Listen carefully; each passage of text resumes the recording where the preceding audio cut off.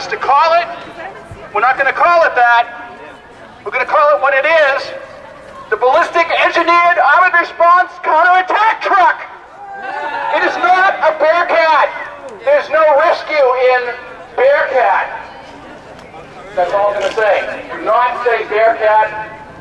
Say Ballistic Engineered Armored Response Counterattack Truck. Got it? We are here in Concord on August 12th, 2013 to express our dismay and alarm at the City Council and the City of Concord calling the Free State Project and its participants domestic terrorists. Participants here are obviously not very pro-Bearcat, which is a armed vehicle, counterattack vehicle, and they're here to express the fact that they don't think police should be militarized, and I am here to speak on behalf of the Free State Project to help people understand that you cannot fraudulently make claims that we are domestic terrorists when of course we are a peaceful movement.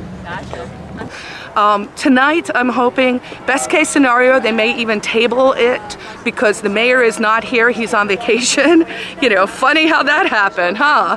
And hopefully we'll just get it tabled and that'll give them some time to amend it. So if you believe that you're a voter and not a terrorist or a taxpayer or a friend, you can be friend. Would you like to be friend? Oh, I'll be friend. Oh no, you can be friend. The outfit says Oh, my neighbor. What's going on? You showed up to the sign. I don't know anything about the Navy. We're here about a ballistically engineered tank. Won't you be my neighbor? JJ's my neighbor. Oh my God. I'm so excited to be here. I moved here 72 hours ago. My name is Amanda Billyrock, and this whole thing about being called a domestic terrorist reminds me so much of the opposites that were stated in 1984, the book 1984, do you remember? War is peace, ignorance is strength, and freedom is slavery. How opposite is it when the most peaceful people I know of are labeled terrorists? What is the definition of a terrorist? One who terrorizes. Who does that make the terrorists? Right? The people who want an assault tank to specifically single out peaceful people are terrorists. And the more we say that, the more we speak the truth, the more we label the terrorists as what we are, the better off we will be. no tanks!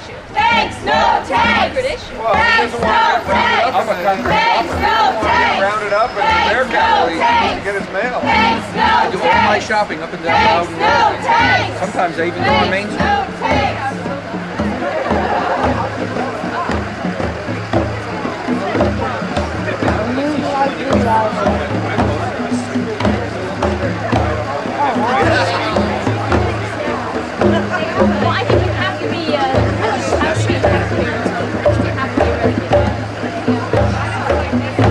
Both sweeping everyone with their guns. I've been around a lot of guns in New Hampshire and I've never felt endangered. But these militarized cops with these Bearcats, that's when I felt endangered. So, thanks. I said, you realize there are 200 people outside who have something to say about this. And they were like, well, it's a really small, I was like, can we move it to another venue? And they're like, well, no, but we'll rotate people in and out. So I don't know. But what I want to do is go up and I want to hear if it's soundproof or not. So that, maybe we just have a lot of chanting. Force them to move it to a bigger place? I don't know if they can, but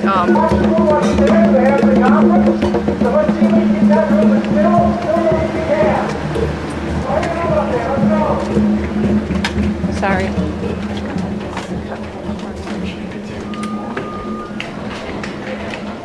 Oh, everyone's coming.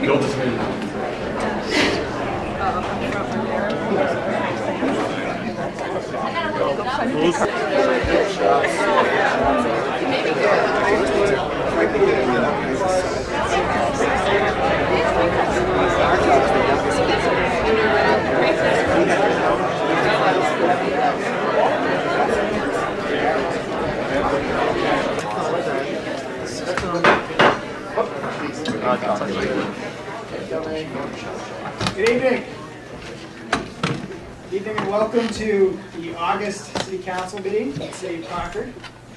The mayor happens to be away, and I think it's an interesting meeting. We're going to chair. I'll have to talk to him about that when he gets back from vacation. I do want to start, before we start off, there are some people, what we're going to do is we're going to suspend the rules and take one item before the Lenco Bearcat item. We're going to take the property acquisition at Portsmouth Street first. And I want to...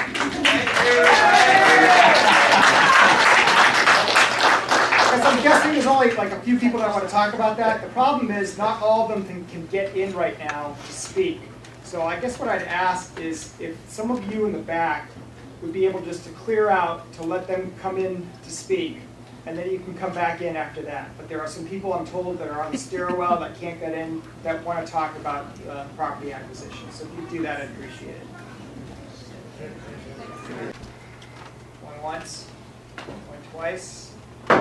Public hearing's closed. Madam Clerk, if you could read the next item, please. And just, actually, just for a point of information, for those of you who haven't been here, what we do is we have all the public hearings first. We don't take a vote on anything until after all the public hearings are closed. So in case you're waiting, thinking we're going to take a vote on the land acquisition, that's not going to happen for a while. Madam, see, now people are leaving. Madam Clerk.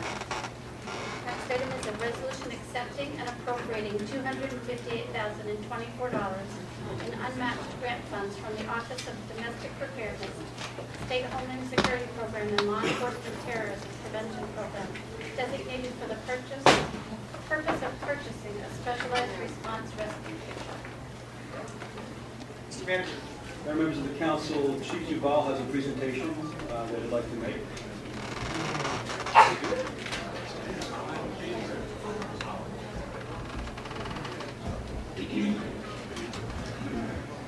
Allow me just 1 minute to prepare, please. Is this going to be a PowerPoint? Yes, it is.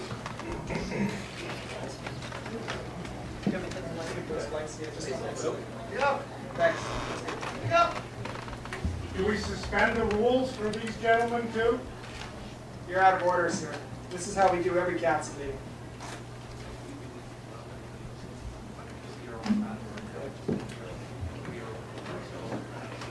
Mayor Pro Tem, members of the Concord City Council, Mr. Manager, I have a brief presentation I'd like to go over prior to 20 questions that you might have.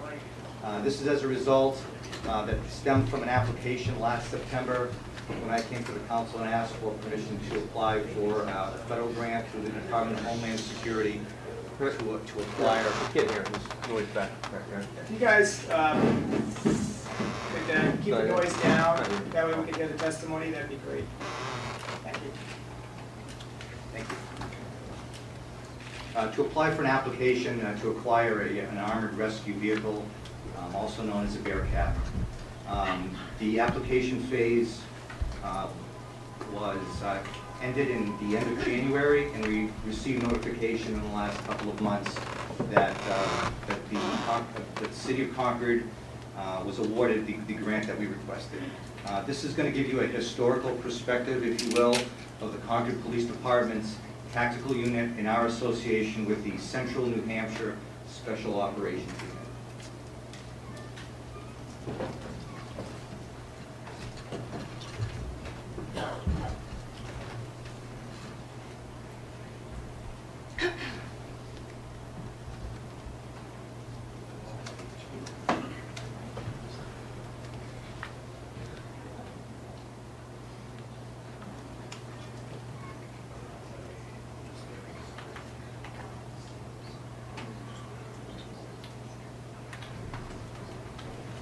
The Concord Police Department formed a tactical unit in the early 1990s. It comprised of approximately 16 members of the Concord Police Department. These were police officers. Each member was issued equipment and received advanced tactical training back during that period of time. Over the years, there were rising costs of training, equipment, and also overtime became prohibitive because we had to keep a staff of 16 trained to respond to specialized police responses. In 2007, the Concord Police Department joined a regional team also known as the Central New Hampshire Special Operations Unit. It's comprised of approximately 20 member communities in the central New Hampshire region. Concord is the largest of the members. Our purpose, the Central New Hampshire Special Operations Unit serves to provide mutual aid law enforcement assistance, logistical support to the municipal, county, and applicable state agencies party to the agreement in high-risk situations, including drug raids, hostage rescue, barricaded subjects, search and rescue, or other situations requiring exceptional police action which are beyond the normal resources and or capabilities of an individual police department.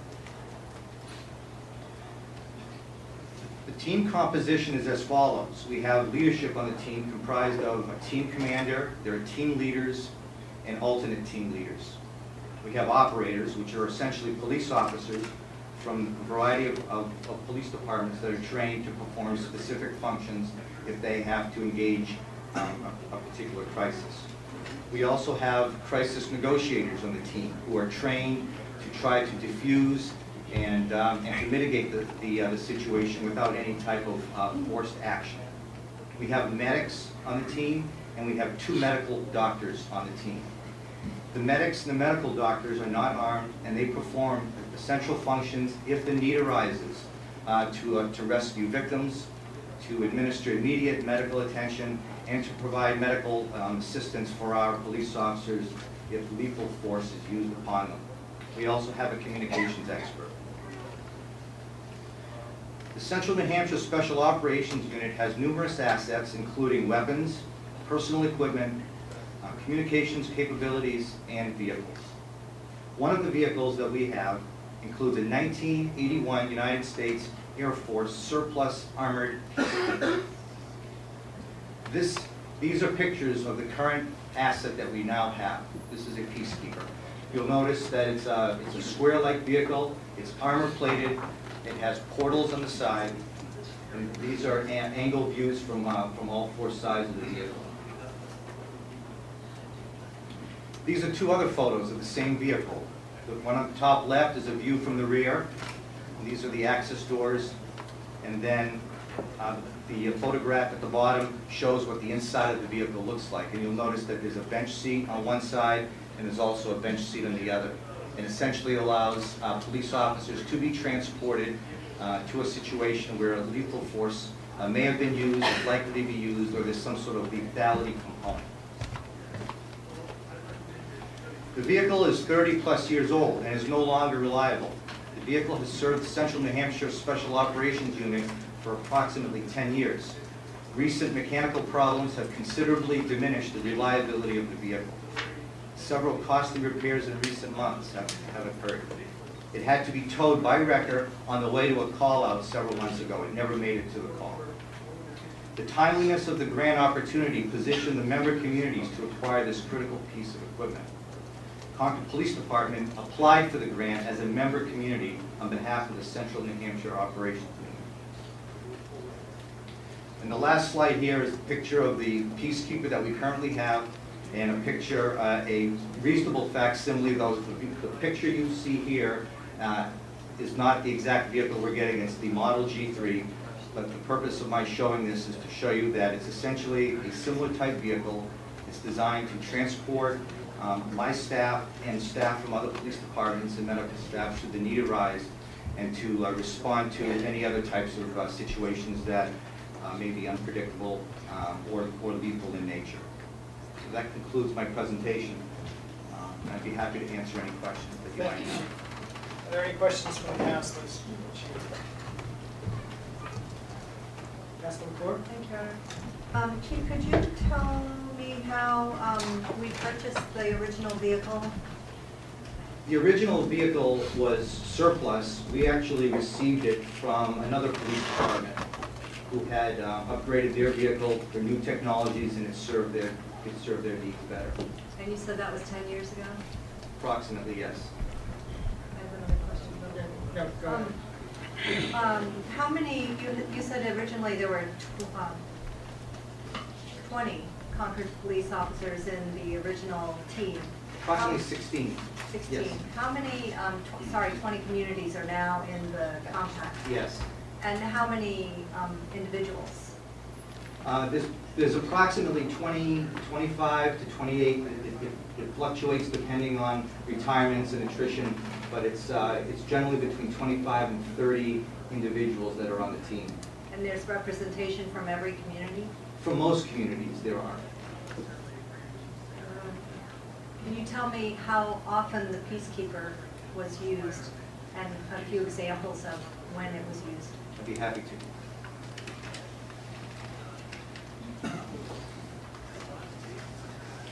It's important to note that the peacekeeper, as it's currently used, our current asset, doesn't deploy for normal patrol operations. And in order for it to be, respond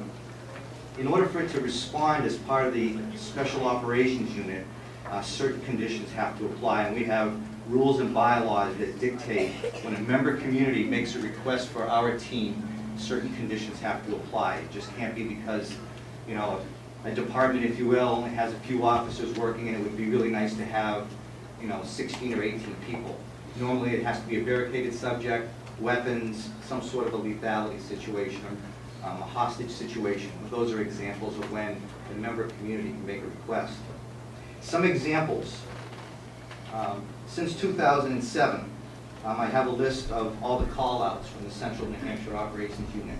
And I'll just go down and I'll give you some examples of the call-outs. First one, armed burglary, shots fired at police officers. Second one, high-risk warrant service. Third, high-risk warrant service. Next, a delusional subject armed with a knife. Search warrant with drugs. Search and rescue. Barricaded armed subject. Barricaded armed subject. Barricaded armed subject. Burglary with unsecured weapons in his home. Homicide suspect in hotel, which was in Concord. Search and rescue, high-risk warrant, riot at the Merrimack County Jail, high-risk warrant service, barricaded subject, armed subject at the high school. So those would be examples of when we would call up the SOU, and typically when we would roll all our resources that would support the members that would show up on a call-out. Thank you. Councilor Grady Sexton. Thank you, Your Honor. Chief, do you have the estimates of how much we're paying currently annually for the peacekeeper in terms of repairs, costs of housing, and how much we would be required as a city to pay for the Bearcat? Well, the motor was replaced in the peacekeeper, our current asset, several years ago. But since then, it's been in a state of disrepair. We've had to replace not only tires but mechanical components, and it's in the many thousands of dollars. This asset would be owned by the city of Concord because we made application, but the member communities who provide resources to the SOU would be taking care of fuel, maintenance costs, insurance, and everything else, so the taxpayers of the city of Concord would not be exposed to anything, any financial liability towards the vehicle. Well, thank you, Your Honor. And would we be responsible for training costs for our officers in order to use the Bearcat? Is that an expense to the city, or? The training for the vehicle is provided by the manufacturer, and so not just anybody would be able to drive it. It's a very heavy vehicle. I mean, it's plated with armor, so you know there's certain criteria for using that. But other than that, even besides the vehicle, we have our own training costs, but there would be no additional training costs for the vehicle. Thank you. Councilor Credible. Thank you, Your Honor. When I was doing research with regards to our Bearcat, I came across an article that Manchester is the community that donated the peacekeeper to us. Is that correct? It is correct. Can I have a follow-up? Yes. My question is Manchester part of our SOU? Part of our 20 communities that are in this group? No, Manchester has their own SWAT team for their city. Ours encompasses an area of 1,000 square miles, over 150,000 citizens. Councilor Blanchard, did you have a question? Yes, I do. Isn't it true that if we did not accept this money for whatever reason, this federal money, that it would simply go to another community for the same purpose? In other words, this federal money is specifically for this vehicle. Is that true? There are certain monies that are set aside for public safety. If the council chose not to accept the money, that money would then go back into that pool, and there'd be other communities for other projects that would apply for and compete for that same amount of financial resource. Right. Thank you very much. Councilor Keach? Thank you, Your Honor. Chief, do you see this vehicle as more an offensive vehicle or a defensive vehicle? Or do you characterize it that way? The vehicle allows police officers to get to a place to perform their tasks in exceptional situations, and to do so with as much safety as one can possibly prepare for. It is defensive. It has no weapons on the vehicle, and it's not an offensive asset whatsoever. Follow up. Yeah. And I concur with that, because there's no mounted weapons, but it seems to me that it gets people in and out of danger and allows you to do what you need to do. So I just take its exception to the designation as a tank, because I don't see it as a tank. I see it as a defensive piece of equipment. Would you agree with that? I would agree with that, and in many ways I would agree with that. I know it's been characterized as that, but it's not. I've heard that. Councilor Cohen? Thank you. Chief, do you know what the specifications are for the current Bearcat, what you applied for as far as options and... Yes, I do.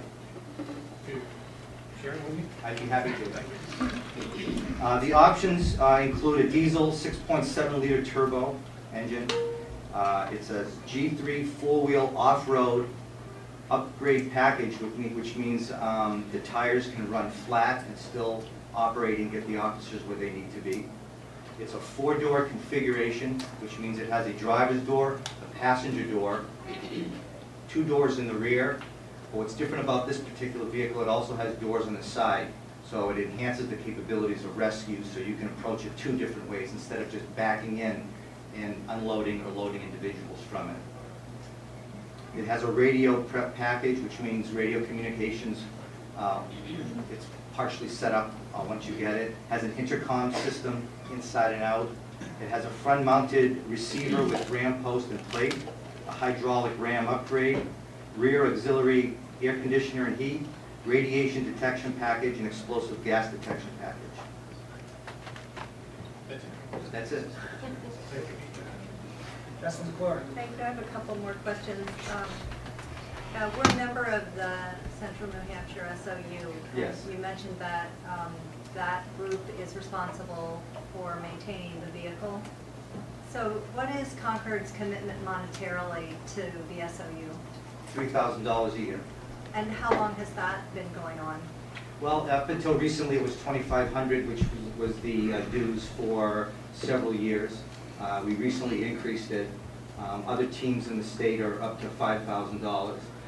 But having 20 communities contribute that way allows us to buy vests, replace weapons, ammunition, other types of clothing items, repairs for vehicles, allows us to prepare for the future. Okay, thanks. You mentioned other communities with these vehicles. Could you talk a little bit about what other communities in New Hampshire have similar vehicles? With me I have Sergeant Mike Pearl, who could probably give you an exhaustive list. I believe it's 6 or 7. I know Belknap County has a Bearcat. Manchester Police Department, Keene, New Hampshire. The Southern New Hampshire Special Operations Unit, which is comprised of the Derry and surrounding towns. There's a Portsmouth team. It's the Seacoast. Seacoast team. Seacoast team, and Nashua also has one. And Nashua. So one more question then. If we didn't have this vehicle, who would we call? How, if we needed one, where would we get it? Well, just a little over a year ago, Councilor McClure, we had an individual who barricaded himself on Hoyt Road here in Concord. And while our police officers were on the scene, unprotected, and basically Chevy Impalas, 3 shots rang out of that house. We did not have access to the peacekeeper for mechanical problems, so we called upon Belknap County, who ultimately arrived at the scene and provided our SOU with some protection. But they're the ones that we called and had a vehicle within 90 minutes or so. That was their response time, 90 It's minutes. actually 4 hours on that. Was it 4 hours? 4 hours. I'm sorry, 4 hours. What would the response time be for our unit, for the Central New Hampshire unit? Essentially, it would be immediate because by virtue of the size of my police department, I have assets, several human assets. We have more people, and so they'd be able to just leave the police station essentially and respond to the scene to make an assessment while other members of the SOU are responding. So it would be probably within 10 or 15 minutes at the most. What are some other surrounding towns that belong to the Central New Hampshire SOU? The Sheriff's Department does, right? And other towns?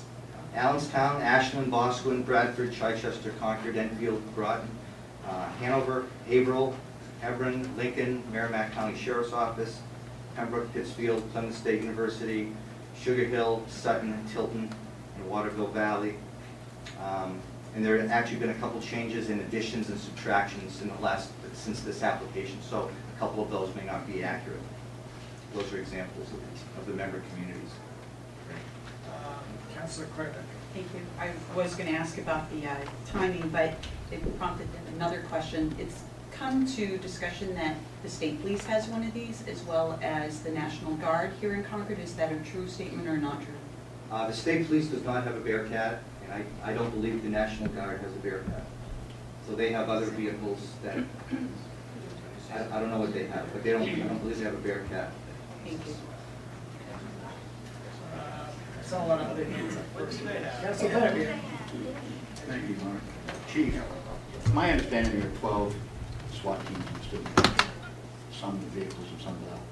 It's my understanding that Lebanon has a SWAT team, and they are without a vehicle, and they respond if there's an issue that they don't believe that they can handle with the people that they have, that they call the state of New Hampshire. The state of New Hampshire come to the city of Concord's aid if we call them.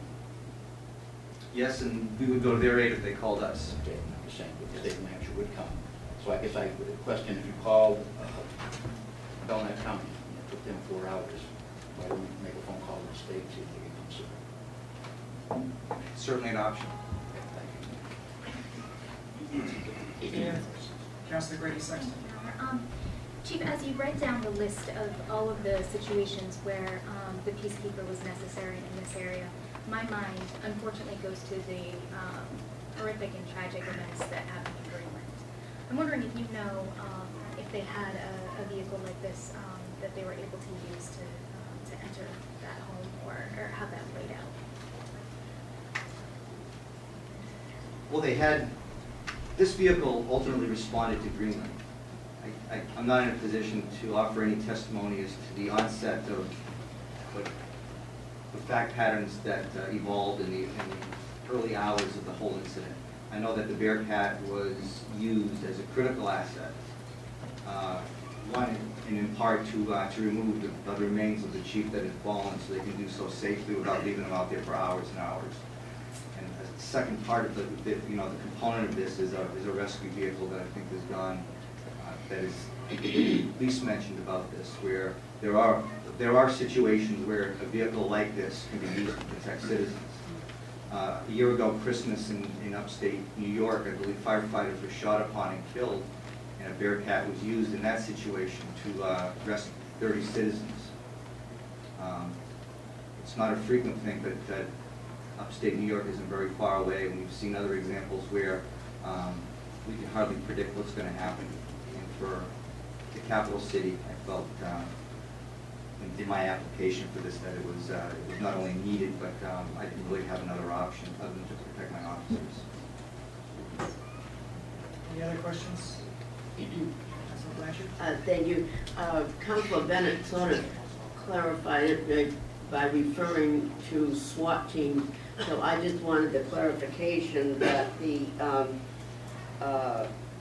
Special Operations Unit is essentially a SWAT team. I mean, what is commonly known as a SWAT team. Well, a SWAT team is one component of what people think. I mean, ours is a Special Operations Unit. It has a SWAT component, absolutely, but it also has a search and rescue component, which They work as a team, again, not in a lethal situation, but they train if they're called upon in a member community to offer assistance. In fact, we offered a mutual aid assistance in Stewartstown, New Hampshire, when the young teenager was found missing and ultimately found murdered.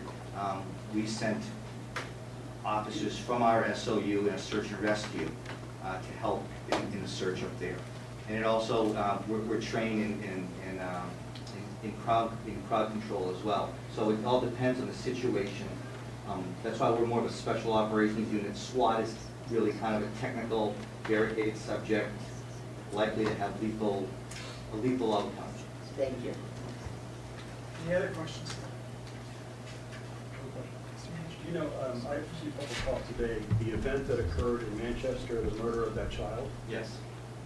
People looking at, I think it was MUR watching that on TV. It looked like it was a vehicle similar to what's proposed here at that site because it was an occupied, very public place. Was a vehicle like that used for? I saw that video, Mr. Manager, and what you saw was the Manchester SWAT team or response team or a component of the SWAT team arriving in their Bearcat. That's what you saw. 20 minutes down the road, we just had a murder in the right. And that essentially allowed them to pull right up in front of the building and deploy quickly. Any other questions? Councilor Brady Sexton. Thank you, Your Honor. One last question. If this council were to reject this application and not accept the federal funding, would you anticipate coming back and asking us to pay for a similar vehicle or a Bearcat with city funding in the future? Would you recommend that for the department? I think what the benefit of this grant is that it allows many communities to see the benefit of a resource that protects their officers and their citizens. I don't know that I would come as the city of Concord asking us, the taxpayers here, to underwrite an asset for all the other communities. There would have to be a conversation about some financial participation. But because of our participation in the SOU, this is precisely why grants like this were created, in my view, and how they benefit the majority of the citizens. It's not really, though Manchester doesn't participate in a regional unit, their city is 3 times the size. There are 140 or 50,000 people, whatever their population is. We're 42,000 people, and but where it makes sense for us is, again, those other member communities. Any other questions at all? Oh, yes, Chief, I think the grant you mentioned that we do have a national presence also because of political campaigns, national campaigns that come to the state and particularly to Concord, and the resources you're asked to provide from the Secret Service and other levels. And so that's another key to this thing, isn't it? It is key, and there are a lot of layers even beyond that I think folks may not even realize. I mean, the candidates, especially on the national level, that come to the city, those are kind of known and they're advertised and they have a political interest, but we have a lot of other dignitaries that visit for a variety of reasons that aren't widely publicized, and that our department is asked to provide security on some level and resource. And so those applications are even more widespread than just what people think of when they think of that. But to answer your question in short, yes. Any other questions? Thank you very much, Chief. Thank you. All right, so before I open the public hearing, how many people here wish to testify but did not have the opportunity to sign up on a pink sheet of paper? A couple. Maybe 5. No, I'm not calling you up. I'm just engaging. There are about 150 people outside as well. Could we go ask them? You're certainly welcome to let them know that they have the opportunity to testify. Okay. That makes the reason why I'm asking is because we obviously, can't have each person speak for an hour. So I need to set a time limit. So I'm trying to gauge how many people we have testifying. If all 150 want to testify, that basically impacts how much time I'm going to give people. Granted. Actually, public hearing's not open yet, but would you be willing to go outside if I called you first and ask them after you testify to give me an idea of where we're at? Sure. Okay, that's great. All right, well, at this point, I obviously have more than 30 cards here, so even at 2 minutes apiece, we're looking at over an hour, just for the people here, let alone twice that many people outside. So I'm going to set a rule, if there's no objection from the council. Under our council rules, we can limit testimony. I'm going to limit it to 1 minute apiece. And, all right, how about 90 seconds, a minute and a half? I mean, if it's 2 minutes, just with the cards here, let alone the people outside, that's way over an hour. No, well, we're here to hear you. However, there are actually rules about how long this meeting can go. We actually have to suspend our own rules, and you know, if it's beyond 11 o'clock, I believe that. Yes. 11 o'clock. Wait, hold on. I'm sorry, sir, but the police chief got a lot of time. We're not part of the public hearing. That's not part of the public hearing. But my point is this: I mean, we could certainly, you know, hear from everybody, but obviously we won't be able to finish the public hearing. So, you know, if people want to drive back at our next council meeting to testify, that's certainly a possibility. However, beyond that, we certainly have the opportunity to set some rules. So I think, in fairness to everybody else that's here who wants to be able to testify, the person who testifies first, they're going to love it. The person that I don't get to is not going to enjoy coming back and not having the opportunity to speak to us. What I can do is provide a short, brief, few seconds after if you wish to come up a second time after everybody's had first time to testify. So now I am going to limit it to 1 minute. And I'm going to give this lady a little bit more than that, actually, because if you come back and say nobody out there wants to testify, then I'll expand it. I'll expand it. 1 minute is short, I realize that. But if 150 people are going to testify at 1 minute apiece, we're here all night. And there's 10 other public hearings after this. Right, this isn't just it will be doing that tonight by 11. Okay. So at this point, I will open the public hearing.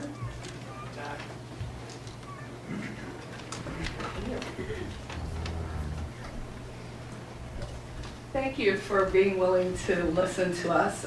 My name is Carla Garrick, and I'm the president of the Free State Project. My original testimony is about 3 minutes long. Well, we would put that as part of the record if you want. Okay. Yes, I will be handing in all the letters that I've shared with City Manager and Chief Duvall. I'd like to introduce those as well.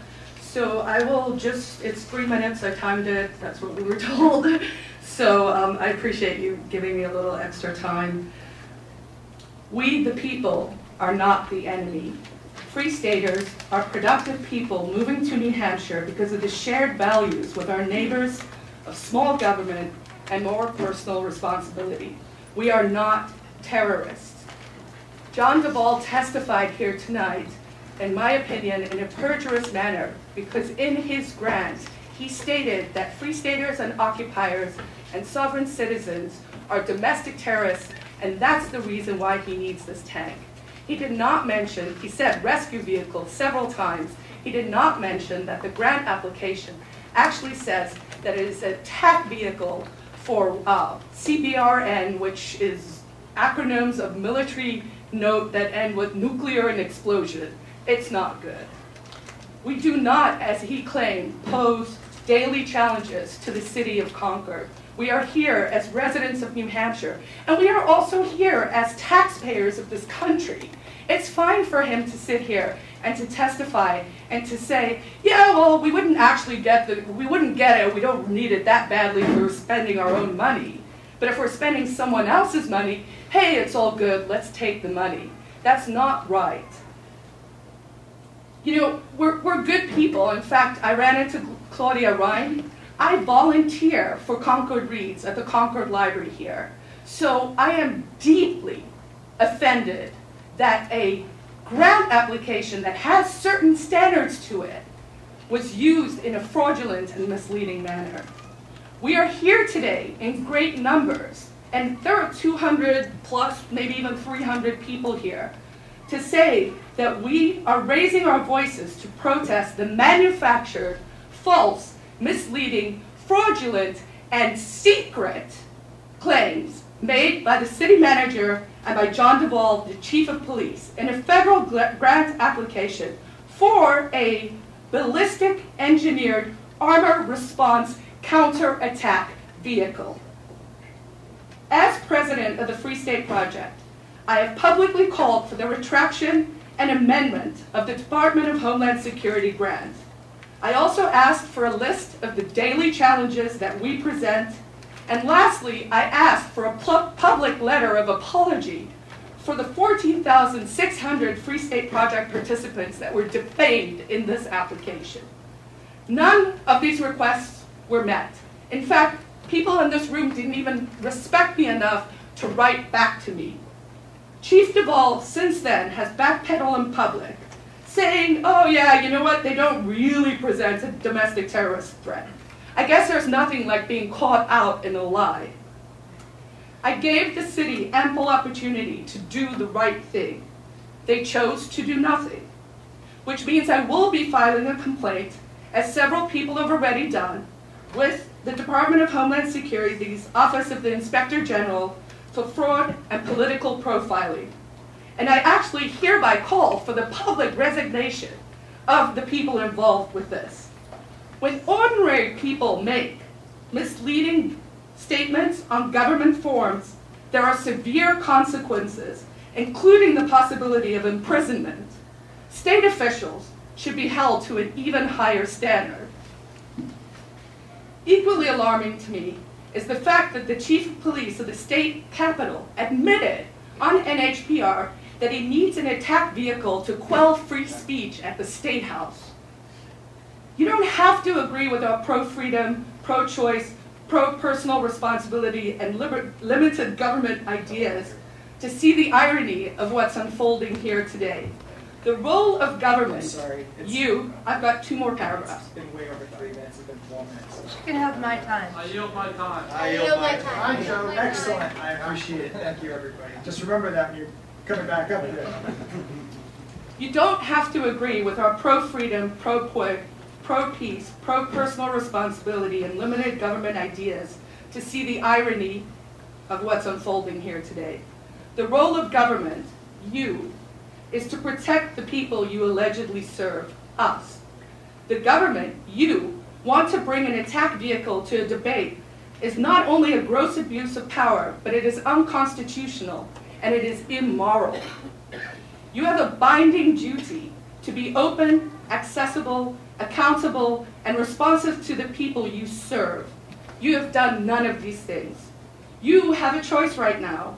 You, as an individual, can do the right thing for the greater community of New Hampshire and vote not to accept an attack vehicle into one of the safest and most peaceful communities in the country. I hope you will serve us well. Thank you very much.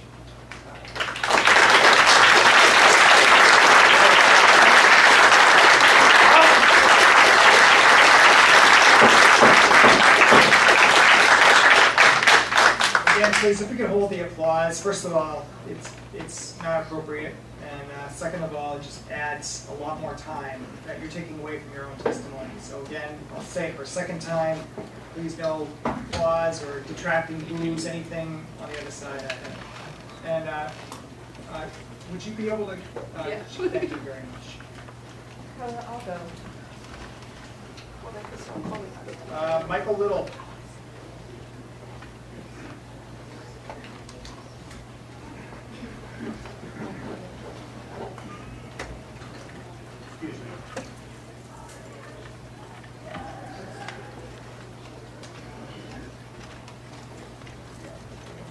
Start our 1 minute until I hear back. Okay? Yeah, we'll go really quickly here. Thank you very much for the minute, and I realize we're on time frame, but I just want to realize that I spent 12 years where you are, and as far as I'm concerned, I would definitely vote to get this Bearcat. And I'll tell you why. 2 reasons. 1, I've been under fire.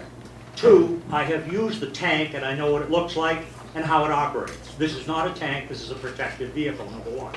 When I was in Concord at 16 years old, you had 1 cruiser, a 38 in your holster, and that was the only problem you had.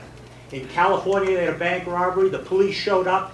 the fellows had automatic weapons, fully automatic weapons and everything, and the police couldn't even respond. They had to go to a gun store and borrow the weapons in order to respond. You have no idea of the weapons that are out on the street today. And those weapons will be used against our police force, wherever they are and for whatever reason that they have to respond. So just keep that in mind when you vote on this. You're protecting the lives of the officers who've already sworn what they will do, and you're protecting the citizens. Thank you. Thank you very much. Hold on a second, Mr. Little. Yes. We have some questions for you. Councilor Cullen? Your Honor, if you could identify yourself and where you're from or where you live. Oh, I'm Mike Little. I was born on Pillsbury Street. I lived on Broad Avenue, Laurel Street, and Silk Farm Road. And I've lived here all my life. Thank you. Councilor Nye? Thank you. I just would ask that people identify where they live in the city. I'd greatly appreciate it. Pam Ian.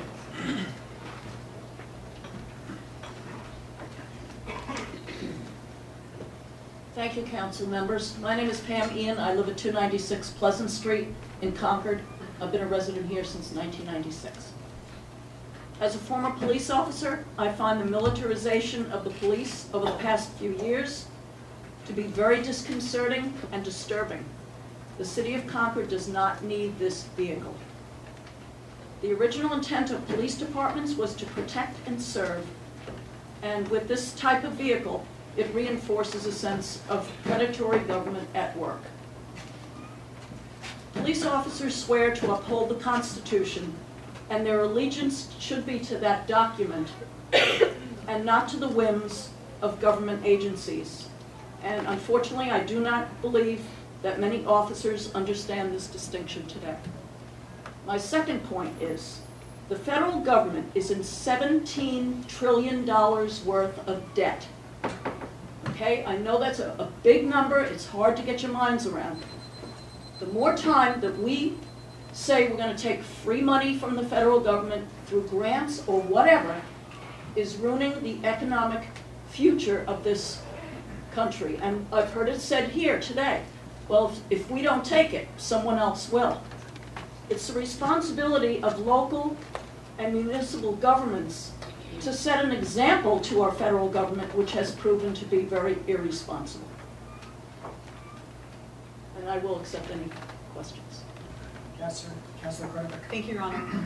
Next month, the City Council will be having a public hearing with regards to $46,000 to spend on swift water rescue equipment through Homeland Security. Should we also deny that grant? Where is the government getting, if the government is in debt, $17 trillion, would you please tell me where they're getting the money from? Are they printing it? Are they raising taxes? They don't have it, they're in debt. And I just don't think that the local governments should be contributing. I hear the same thing at the State House with the Medicaid money, that it's free money from them, they're going to pay for it. It's coming out of our tax money. And the federal government has proven that it is very irresponsible with money. And I don't think we should be contributing to it. Thank you very much. You're welcome. Scott Hilliard. Thank you, Your Honor, and I'll be brief. Good evening, councilors, Mr. Manager, Mr. Clerk. My name is Scott Hilliard, and I serve as the Merrimack County Sheriff. And my point in being here tonight was just to give you a little bit, a very quick version. I talk fast anyway, but a quick version of how the SOU was formed.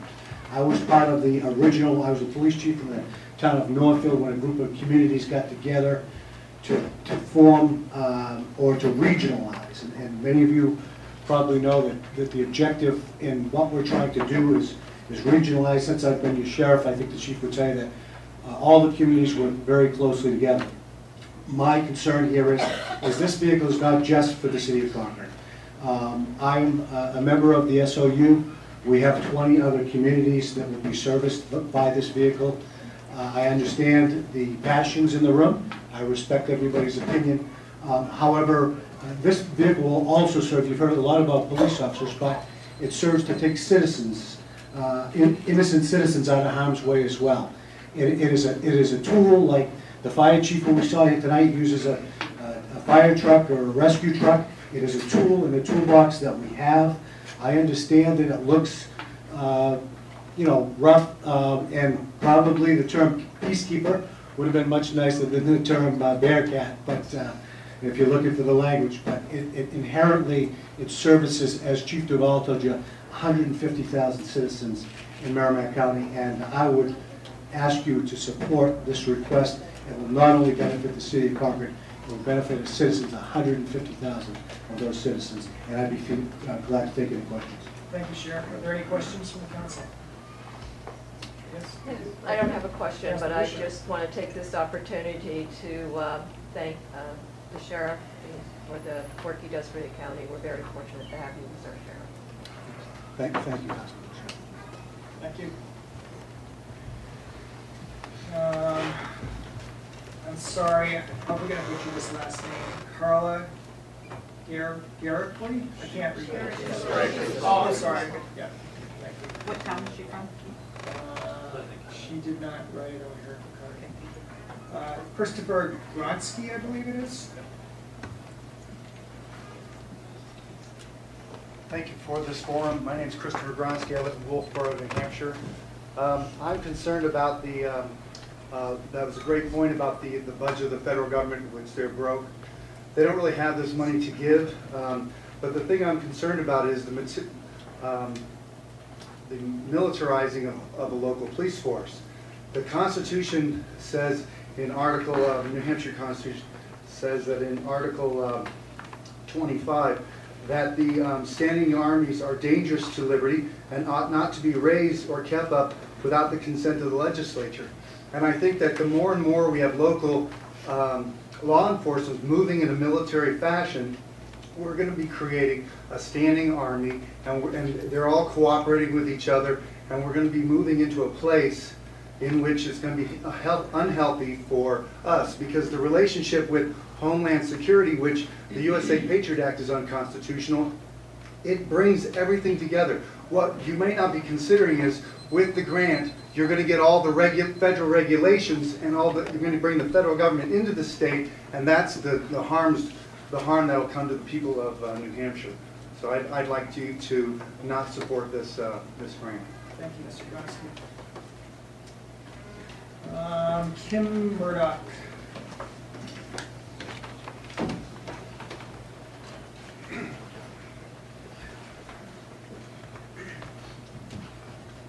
Good evening. I will try to keep it really brief. In the event I miss anything, I do have copies for all of you and for Janice as well. My name is Kim Murdoch. I was born here. We're raising our kids here. I pay my taxes here, and I vote here. And I also own a business here. Tonight, though, I am here on behalf of the Concord Public Safety Foundation.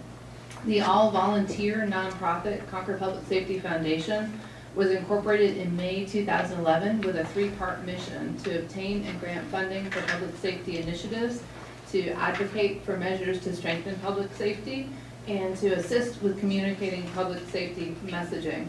The Concord Public Safety Foundation's Board of Directors is very aware of the controversy around the specifics of the Bearcat grant application.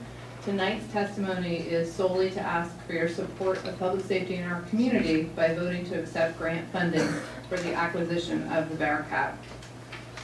The Public Safety Foundation supports the Bearcat requested by the Concord Police Department because it will be used to protect public safety staff, to protect citizens, and to remove injured people from lethal scenarios.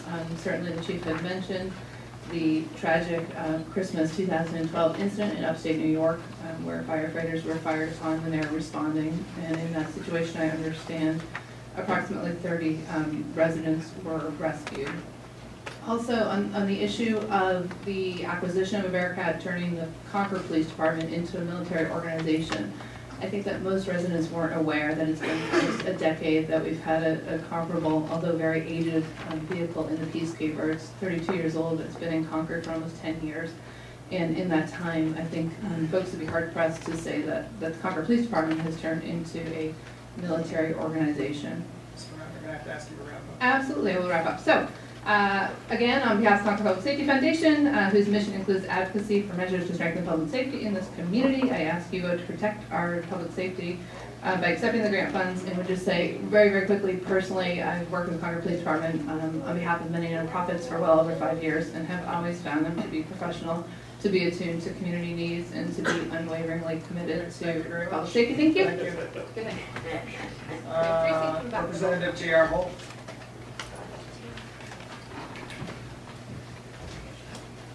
Thank you, Your Honor. Briefly, may I actually show something on the screen? You can if it's within your time limit. If you could figure out, I don't know if you could. I'll tell you what, how about we have somebody else testify while you're looking up? That'd be great. Okay. Teresa Earl. Teresa Earl.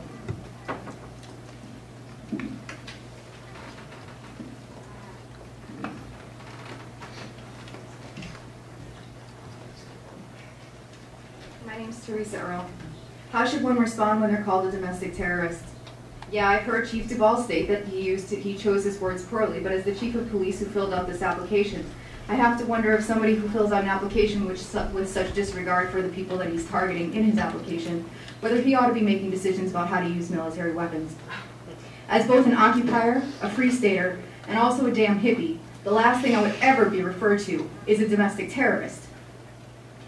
And in fact, Occupy New Hampshire was told that we were too polite. So imagine my surprise when I read that I am considered a domestic terrorist, that my friends all throughout this room, in both Occupy and the Free State Project, or people who are just too scared to speak out, maybe because of this military-industrial complex that we have running this country, were all called terrorists. I've never even raised a fist to a person in my life. I would never do that. Yet here I stand. And today I get here. And suddenly, it's a rescue vehicle. This armored truck is a rescue vehicle all of a sudden. I would strongly suggest that rather than getting a grant for $300,000 to get a tank, that maybe you invest it in some community building, some nonviolent communication strategies, and some de-escalation techniques for your police officers. Because none of these people have ever posed a daily threat to this city or to this state. Yet we are constantly being targeted by it. That's all I have to say unless anybody has a question. Any questions? Councilor Nye. Miss, where are you from? I live in Concord, New Hampshire, and I work in Concord. Thank you very much. Thank you very much. Representative, do you still need more time? Okay. Can I speak from here? Is this from Yeah, that's fine.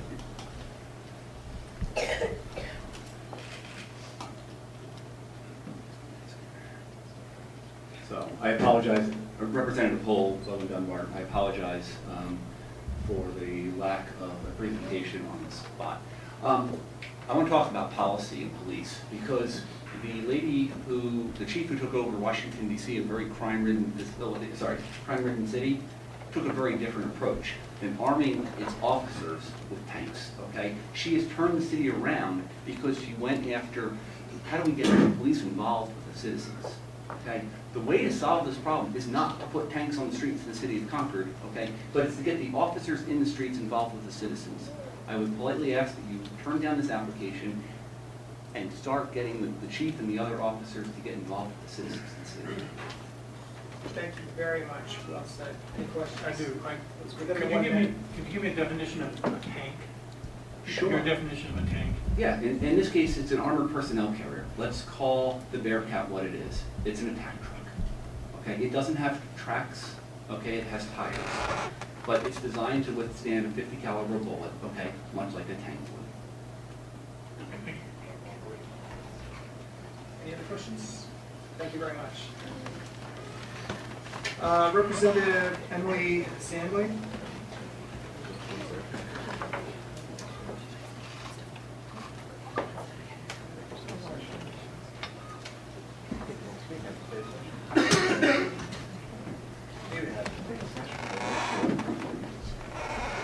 And I have to adjust the mic just like I do in the house. My name's Emily Sandblade. I'd like to say hello to my fellow representatives, and I appreciate you hearing me tonight.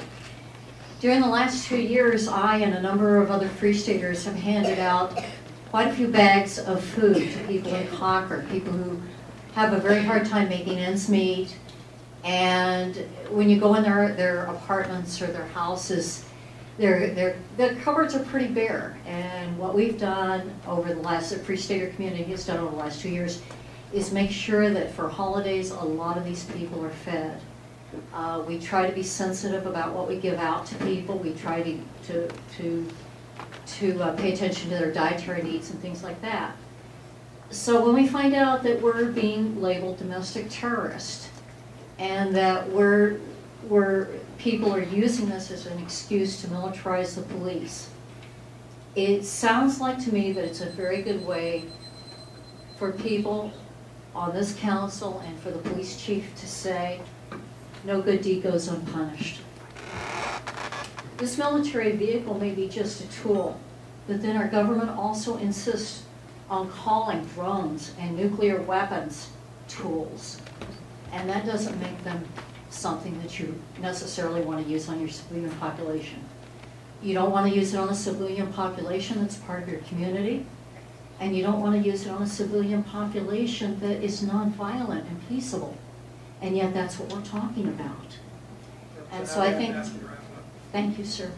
I think that at this point, that this application should be withdrawn because it's an application made under false pretenses. And it needs to be very clear that there's not a political motivation for acquiring this particular instrument. Thank you very much. Questions? I'm sorry, Representative, you have a question. Yes. Councilor Nye. Miss, where are you from? I'm sorry. Where are you from, please? I'm from Manchester. Thank you very much. Okay, I'm sorry. One more question. I do understand, it's pretense by saying it's regrettable that the Free Staters were mentioned in the application, and I think that was a mistake, and I think that's been acknowledged. But my question to you is, do you think there are circumstances within the city of Concord where this piece of equipment would be useful?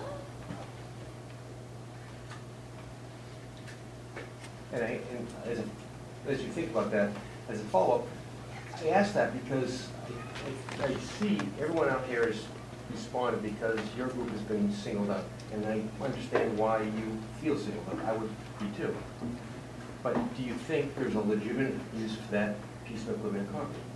Yes, sir, there is a legitimate use. If the United States was say, invaded by some foreign power, I don't think that it would be unrealistic that the police department trot that out and defend the U.S.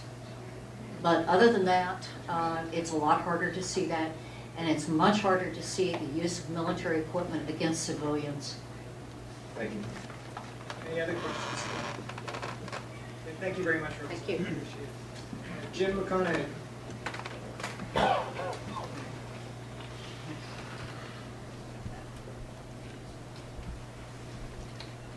Thank you. I'm Jim McConaughey, and I live in Concord's popular South End, and I really have a kind of single issue here. I'm glad Pam Ian brought up the federal deficit because people's eyes, glaze over sort of instantly. But it's true. Every time the Department of Homeland Security gives away one of these Bearcats, they add another $250,000 or so to the federal deficit. And if you care about that, you start doing something about it at this level. My main issue with this project is that it's part of this, what I would call this addiction to the federal handout, and this process that's in place that distorts your planning and your decision making and your setting of priorities. If the money is coming from some department of the federal government, then it doesn't need the kind of scrutiny that it would get if it came from the taxpayers in the city of Concord. And I think the chief made his own point here tonight, that he would not come to you and ask you, the citizens of Concord, to pay $250,000 for this machine. So I think you need to build some kind of process into your decision making, this grant for swiftwater rescue and everything else that you get, so that you actually look at that money that's coming from the federal government as if it were your own money, as if it were coming out of the pockets of your own citizens. And I would like to see this council really take some leadership in this, and to tell the people of the rest of the United States that we're not going to ask them to help pay for, frankly, a semi-military device which has about as much utility here, I think, as probably a nuclear submarine. There was no dropping. It was a good line, but. I only use one. I'll take. Are there any questions? Councilor Crowder? Thank you, Your Honor. The city of Nashua paid for theirs with drug seizure money. That would be acceptable? Well, I don't know. Is it their drug seizure money? No,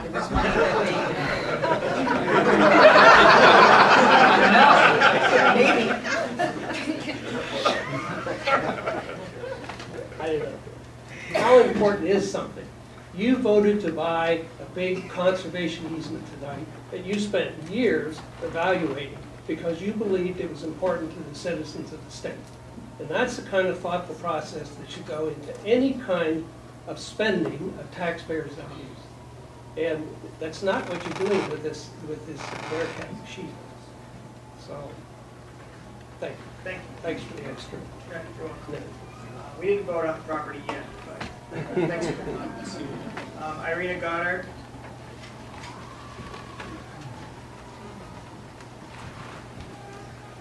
Irina, do you mind if they hook up a computer while you're testifying? Thank you. Okay, my name is Irina Goddard, and for the record, I live at 15 Reddington Road in Concord. I come to you today with a unique perspective and a serious warning about what this Bearcat vehicle represents and why we need to stop it now. As you can tell from my accent, I was not born in the United States. I was born in communist Czechoslovakia, and I went to school in a town called Ostrava. I have fond memories of this rather picturesque town picking cherries with my grandparents. In school, we would address all of our teachers by Sodrushka Učitelka, which translates into comrade teacher. From our earliest school years, differentiation and creativity of any kind was discouraged. There was no freedom of speech.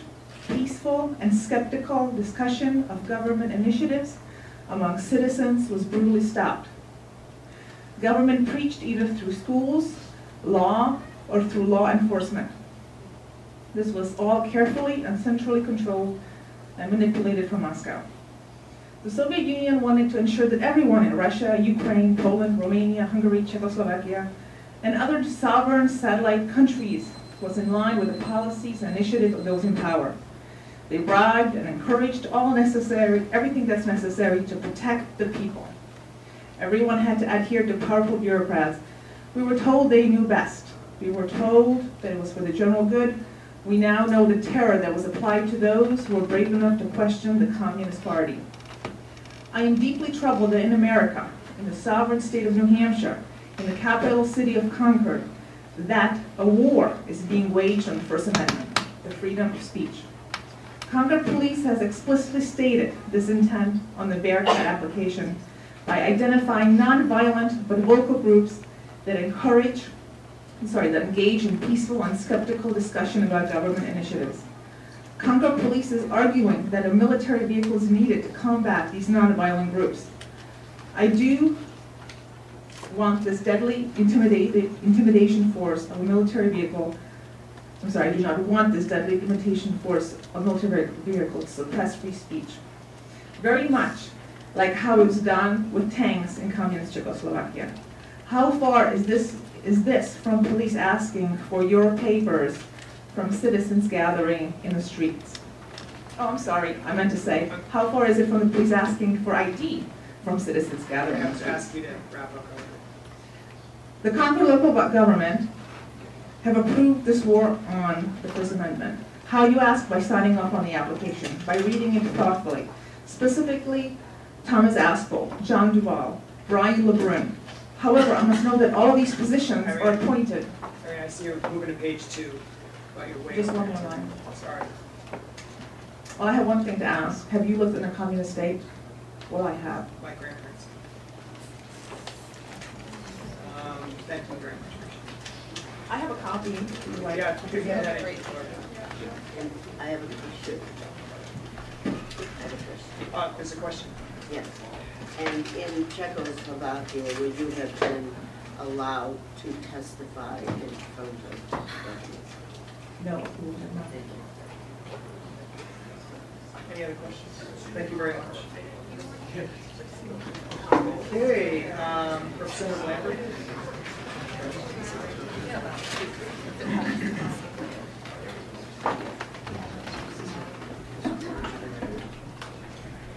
I'd like to thank you all for the opportunity to speak tonight. Like you all, I work in Concord.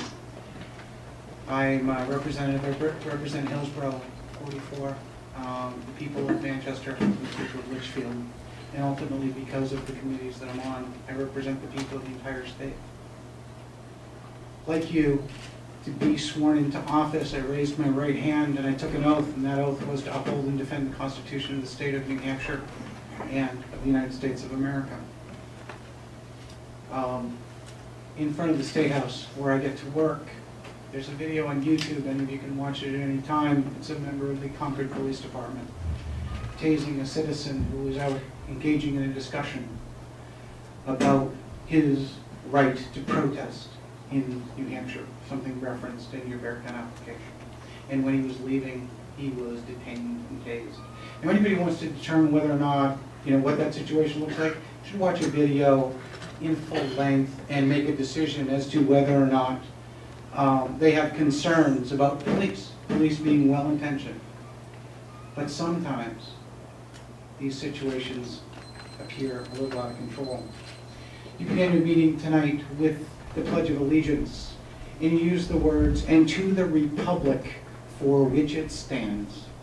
That republic is the one that guarantees the right and safety of citizens. I spent 6 years as a selectman, and I understand the trade-offs of protecting our staff, protecting our citizens, and protecting the establishment of government. The thing that we never talk about is the way the people feel when the question comes up, what about us? And should we and do we feel safe? The Department of Homeland Security, for which you will have applied for a grant and will get it. I know, I'm almost done. The Department of Homeland Security, for which you applied for this grant, has been noted for security theater. I encourage you all to take a look at the video, which is available on YouTube, on Netflix, called "Please Remove Your Shoes." I've offered copies of it to every member of the State House already, and have copies for anyone who contacts me. However, it demonstrates how we as a nation over the last decade have begun to engage in security theater and to make it so that people feel scared rather than the people feel safe. The people who are about to fund this grant, and I don't mean the public of the United States, manage an agency that makes sure that you feel safe every time you go to board an airplane. And during their own investigations, they removed a bottle of water from a bag that their own test team had a bomb in. They took out a bottle of water and they put a bomb on an airplane. We need to make sure we're measuring the right objectives, and that is that the people feel like the government is responding to them. Listen to the people who are here. Thank you very much. Appreciate it. You're welcome. Carl Appleby. Carl Appleby. Samantha Kleinberg.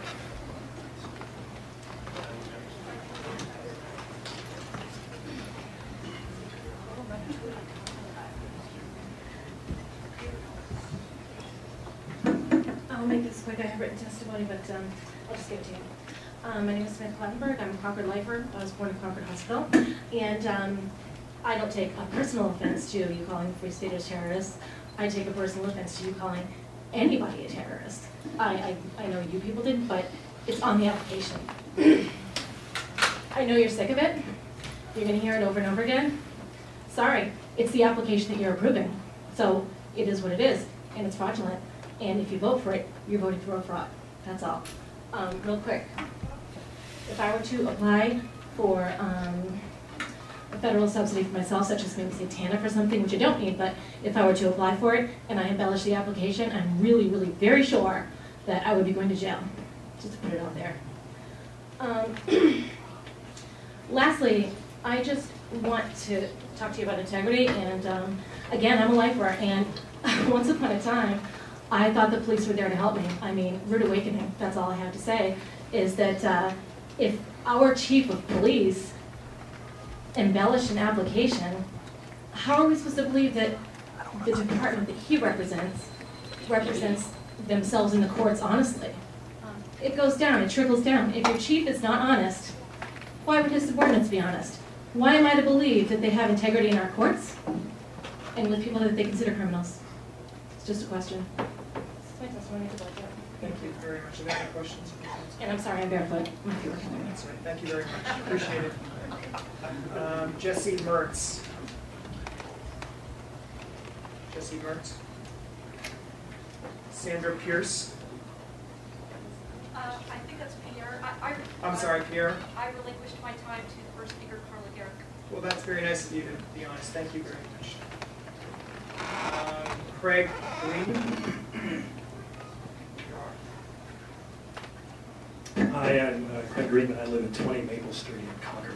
I moved here a couple of years ago from the New London area, and I really love Concord because of the community spirit that everyone has, the way that people participate in my neighborhood and helping the neighborhood run. And I think this is a bad idea, and it's for the simple reason that public safety is there to make people feel safe.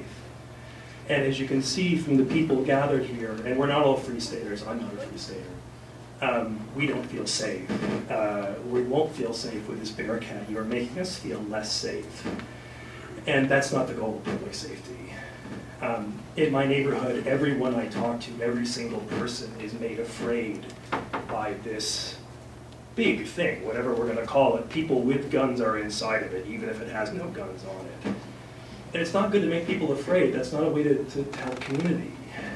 And so I ask you, very heartfelt, that if you can't vote against it this time, at least delay your vote and get some more input. Have a little more thought. I'm sure a lot of thought has gone into it. But a little more discussion, if you could. Thank you. Thank you very much. Wait, sir. Oh, I'm sorry. There's a question for you. Councilor Don. Thank you, Your Honor. You saw the chief's presentation. Yes. And the old vehicle and the new vehicle. Yes.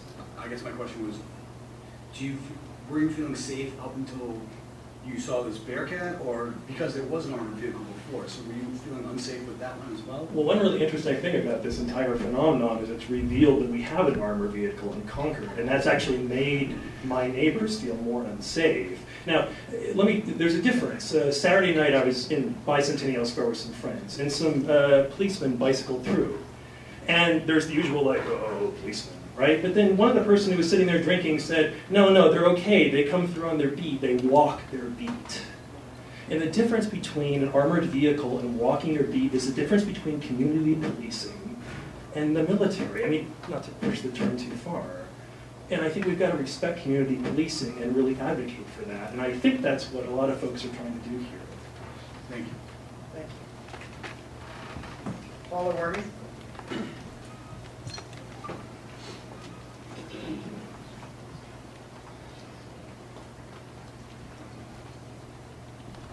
Evening, welcome.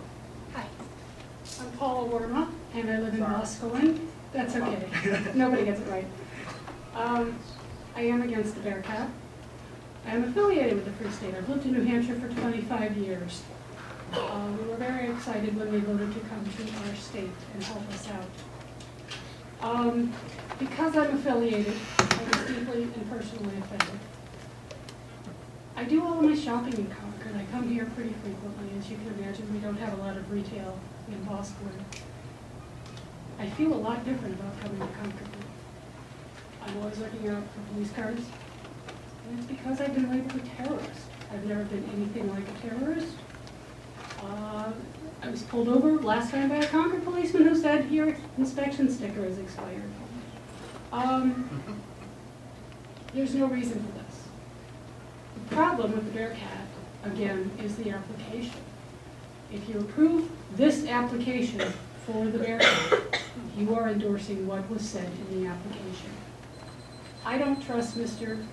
Duvall to properly use the Bearcat, since he has stated publicly on the exchange that he intended to use it for political protest. That is suppression of political speech. It is unconstitutional. I also don't, I don't feel that he has the right idea, and because he lied, I worry about him being the person in charge of deploying this vehicle. Unfortunately, you know, I'm one of the communities that's going to have to pay for the upkeep, and I don't want to pay for the upkeep if Chief Duval is involved in deploying it in the area of Concord. This is the state capital. It is a free speech city. Thank you very much. Are there any questions? There is. Councilor Grady Sexton. Thank you, Your Honor. Attorney Mormont, are you aware of any instances when the 32-year-old peacekeeper that we currently have in Concord has been used to violate any civil rights? No, I'm not. So why did the chief say that? He needs to withdraw that application. He needs to resubmit it with whatever reasons he wants to use it. And if the federal government wants to approve it on that basis, that's fine. He doesn't have to manufacture domestic terrorists in order to get federal funds. I don't want the Bearcat personally. I don't think I'm going to be able to stop it.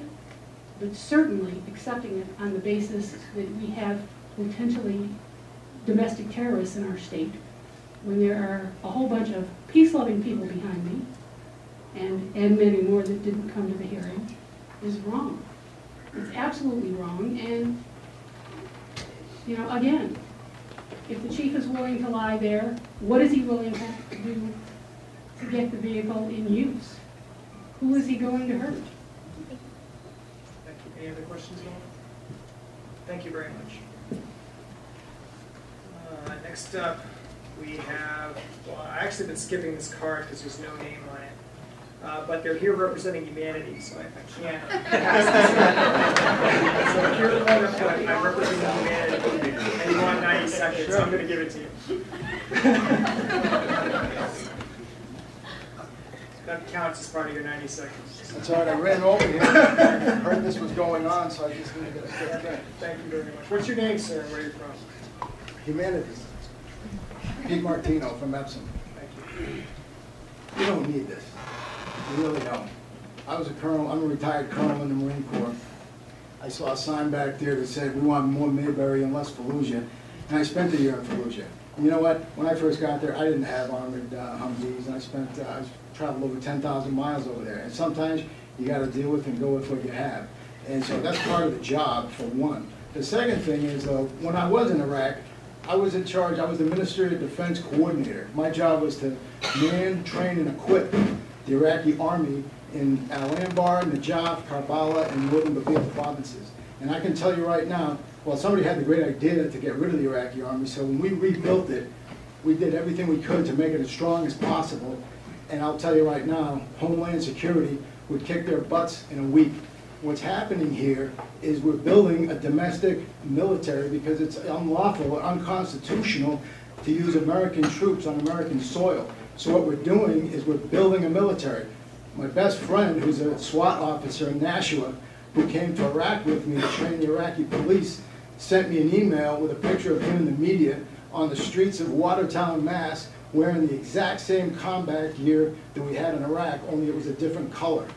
And the way we do things in the military is called task organization. You take a command and then you attach units to it in order to accomplish the mission. What's happening is Homeland Security is pre-staging gear, equipment, consistent. What they're trying to do is use standardized vehicles, standardized equipment. I saw a picture in the Boston Globe during the marathon bombing where there was a state police officer, actually there were two officers, they both had identical helmets, flak jackets, weapons, everything I wore in Iraq, only it was all blue. The officer on one side had a big patch on his back that said Massachusetts State Police. Another officer next to him, his patch said Boston Police. And so what we're doing here, and let's not kid about it, we're building a domestic army and we're shrinking the military because the government is afraid of its own citizens. The last time more than 10 terrorists were in the same place at one time was September 11th, and all these vehicles in the world wouldn't have prevented it, nor would it have helped anybody. So I don't know where we're going to use this many vehicles and this many troops. Concord is just one little cog in the wheel. We're building an army over here, and I can't believe that people aren't seeing it. Is everybody blind? That's all. I'll take it.